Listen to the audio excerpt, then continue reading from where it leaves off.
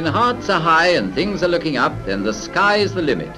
But the eagle and the earthworm take a different view of the world, and that's life, full of ups and downs for everybody. It just depends which way you look at it.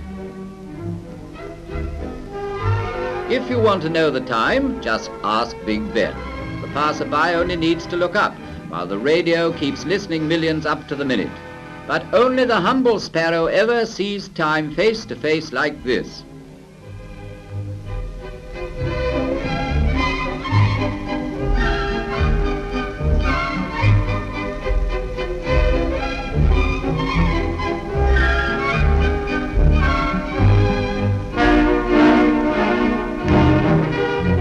In cathedrals, we see man's aspirations and accomplishments reach nearest to the heavens, and the altitude of a church spire brings a sense of detachment from the turmoil of the passing world below.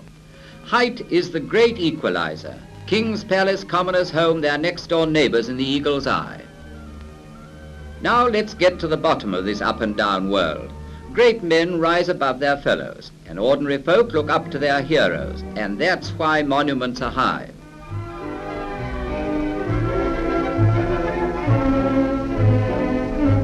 History has its monuments too. Let's take a closer look at London's highest pinnacle, the monument to the Great Fire of London. From here in modern times, the watcher looked down on another great